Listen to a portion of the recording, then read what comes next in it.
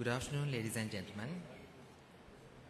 Once again, welcome to the Engineering Technical Session 4 of the General Surge on Kotelawala Defence University Annual Symposium 2013.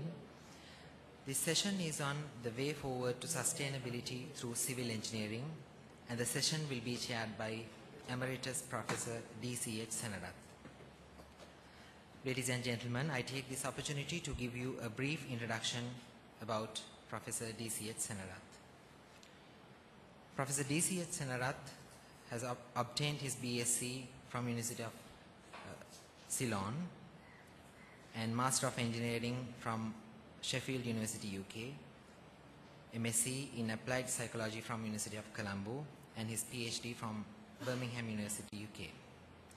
He has 40 years of teaching and research at university level, professional review examiner of Institute of Engineers, Sri Lanka, visiting professor at several organizations of higher education, functioned as Dean, Faculty of Engineering, Head of Department of Civil Engineering, and Senior Professor of Civil Engineering at University of Moratuwa.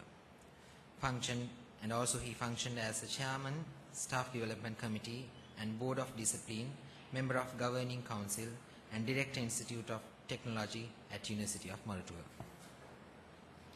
Dear Sir, let me have the honor of inviting you to chair the session.